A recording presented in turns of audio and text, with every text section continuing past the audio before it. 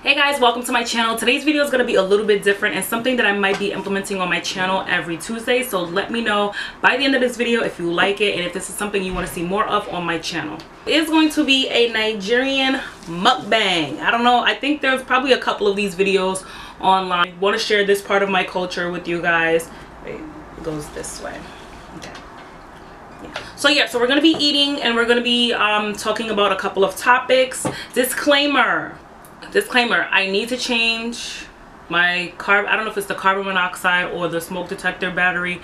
You're gonna hear a beep, okay? It just is what it is. I tried to change it and it went beep. So I'm just like, you know what, I'd rather a beep every 20 seconds than a just screeching beep, you know. I'm gonna try to do as minimal editing as possible in this video because I just want to come raw, real talk. I'll try to edit out the beeps as much as possible because it is cringy, it is. So so let's get started. So this is a West African dish, specifically a Nigerian dish. If you've never seen a Nigerian dish before, it is two parts. You have your pounded yam or your eba or your gari. What else could you eat with it?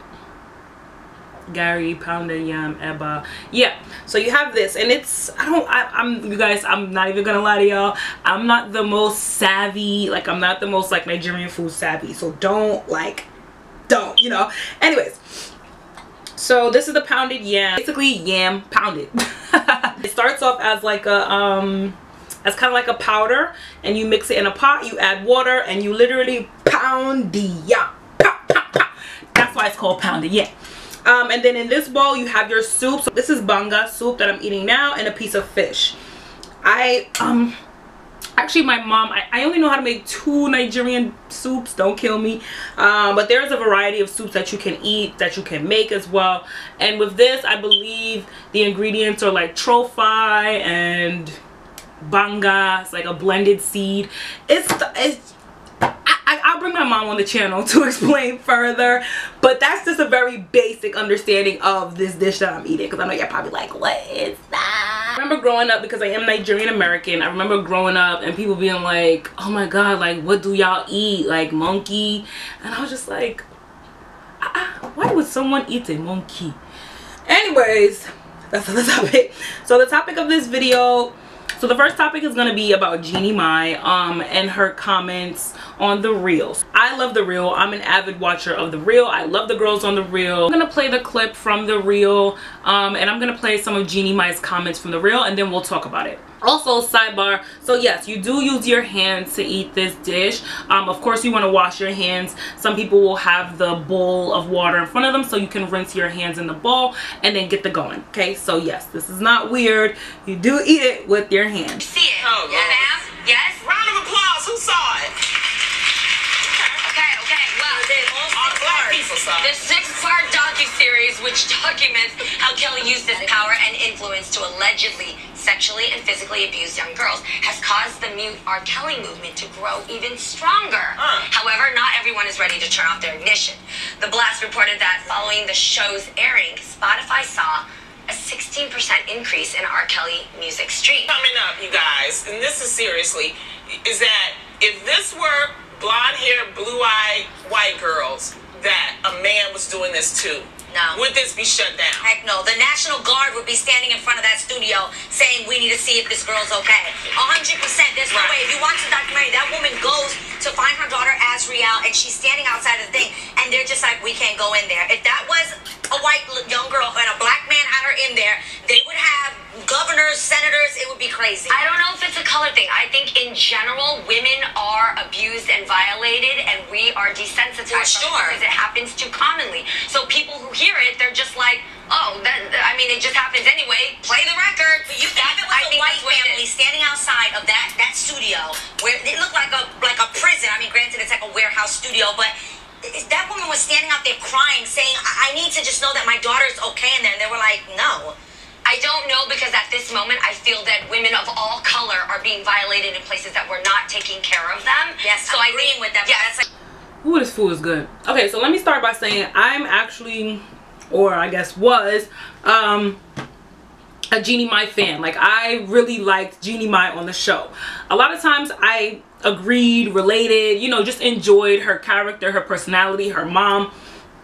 Like, I've been a true Jeannie Mai fan, and one thing about being a fan of someone is that we're all human, so I know for a fact I'm not going to agree with every single thing that, you know, all of these women have to say. But I did notice, I first noticed, you know, I first started giving Jeannie Mai the side eye when I started doing my, you know, research on the blackfishing story. Everyone said I was reaching when I started exposing these blackfishers. Everyone said I was reaching. Oh, you're doing too much. Oh, well, you were weave. Oh, you're jealous. You're this and you're that. A lot of people drag me for filth on this here internet, okay? But once it hit television, once it hit daytime TV, now everyone started to say, oh, okay, this is a real thing. This is a real issue. Cool, no problem. I'm just glad the message got out. And one thing I didn't like, and I actually posted it on my Instagram, was Jeannie Mai's response to the blackfishing. Here. Sure. And I want to look at just another perspective too. And Adrian, tell me if this makes sense here, because you dwell in the beauty industry as well. Yeah. Beauty is a form of transformation. Beauty is a way of taking on to different looks and manipulating yourself in ways to just play the imaginary world. We have men that put on lashes and different colors of foundation. Patrick Starr is a beautiful example. Drag. Yeah, but they're not drag, and they're not going to say they're women. It's just makeup. Makeup is the transforming yourself to whatever you want to be, like a unicorn, in order to just play what beauty is to you. So for her, but I'm just saying, if a woman wants to put on a foundation that's a bit tanner because she likes a tanner look on her, that's a total different look, though, Jeannie. But we don't know how dark she tans. But we don't know how dark she tans. That's like a different shade of foundation in the summer as well. Got it. So I'm just specifically asking. So that's when I first started giving Jeannie the side eye, and I was just like, okay, so you're not that chick to go to bat for black women. You're not her. Now, if you've watched The Real, or if you know about Jeannie Mai, she's definitely that chick that's gonna go to bat for fetishizing black men. When, you know, let me jump back to the R. Kelly conversation. When it's time to incriminate, when it's time to support, when it's time to fight for black men, it's like two completely different conversations. Like, it's the conversation of, oh, I love black men, you know, hard eyes, I love black men, when it's time for sex. But when it's time for, okay, well, these are the issues in the black community, these are the issues that we have with black men, these are the issues that we face with police brutality with black men, that same love is not available. That same love is not readily available. That same love is not presented as it would be when we talk about sex. And that is called fetishization. You fetishize black men because, yes, they are beautiful, they are sexy, they, you know, but there's a lot of issues that we, especially as black women, because we are, you know, the group that deal closely with black men, when we have issues, all of a sudden we don't get that support from the other side. We don't always get it. And I'm not gonna say, you know, let me let this beat go by. Adrian, and you saw Adrian was starting to say it, but she didn't say it. But Adrian was basically trying to say, like, you're trying to all lives matter this Black Lives Matter situation. We completely understand that all lives matter. We understand that all girls matter, all women matter. What we're talking about right now is the racial issue, where we feel like young black girls, it seems in this situation, does not matter. Because when it was the Bill Cosby situation where he was raping and, you know, giving drugs to these grown-ass white women, you know, we take his show, we completely cancel him, we throw him in jail, we call him all types of names, we throw him in jail, which so I agree with, by the way. But now it's young black girls and it's, well, all girls matter. Bitch, we ain't talking about all girls.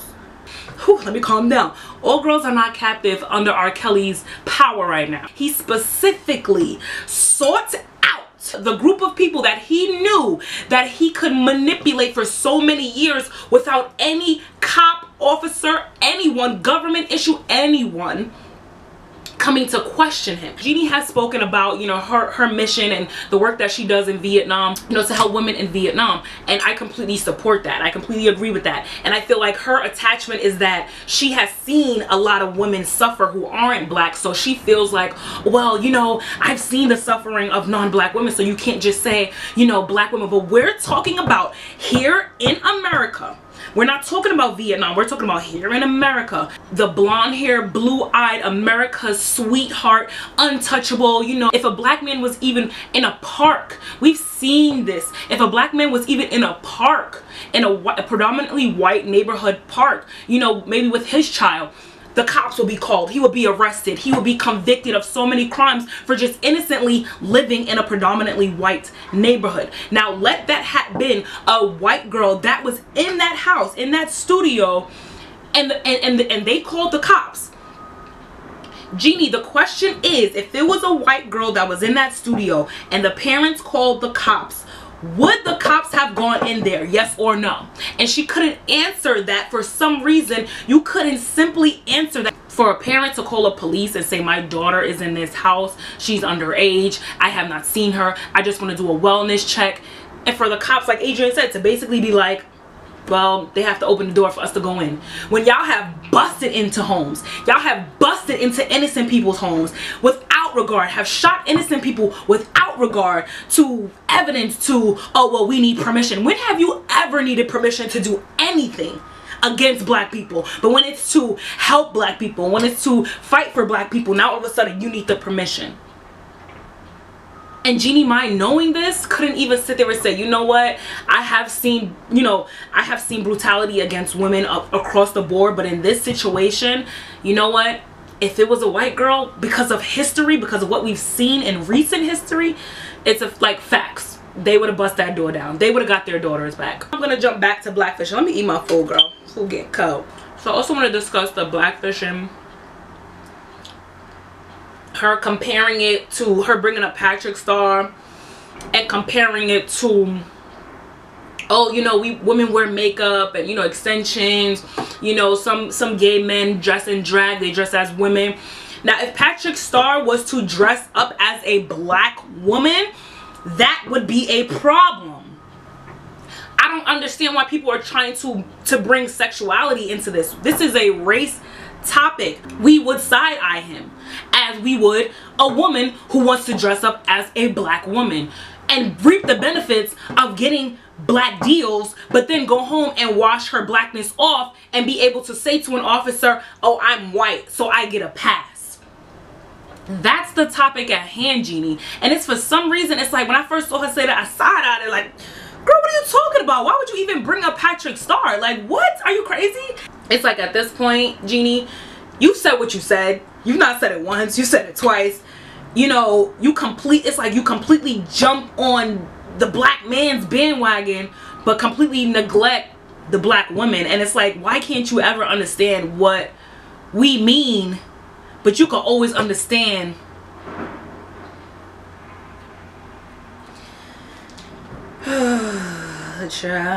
And I want to say shout out to Adrian. Adrian is the example of like literally like all women coming together, listening to each other and standing up for one another. You know what I mean? Like Adrian was like, yo, nah, like we've seen this before. Like for sure something would have been done had that been two blonde hair, blue-eyed parents looking for their blonde hair, blue-eyed daughter in captive of a black man. I've definitely seen Adrian evolve as a person, as a woman, and even in her thinking.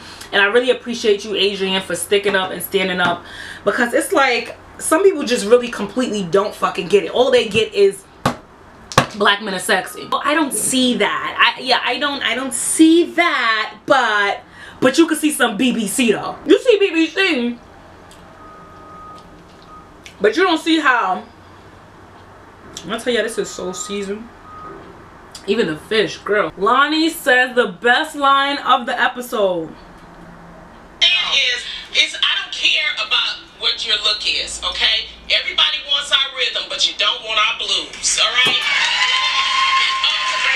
The point is, go off, is that if she go off, lady in the audience.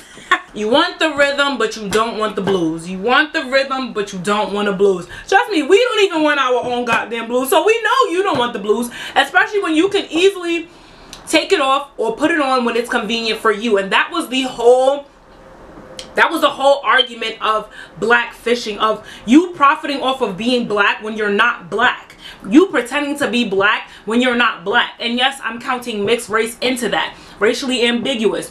Being mixed with black when you're not that, but profiting off of it. Jeannie, you want the rhythm, you want the stroke, but you don't want the folks. Okay, you want the strokes, but you don't want the folks. And that's why we have the Black Lives Matter movement, because people want black bodies. You know what I mean? You want the black bodies to satisfy you, but the life of that black body does not matter.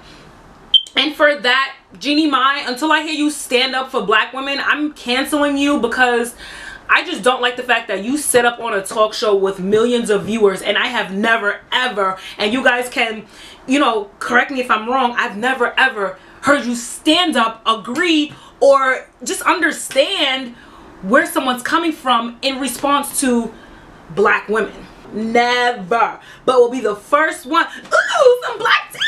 Ah! And that's the reality of the situation, you know.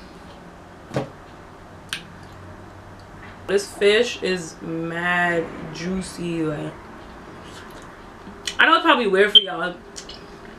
Y'all probably never seen nobody eat with their hands before, right? I think some Asian dishes.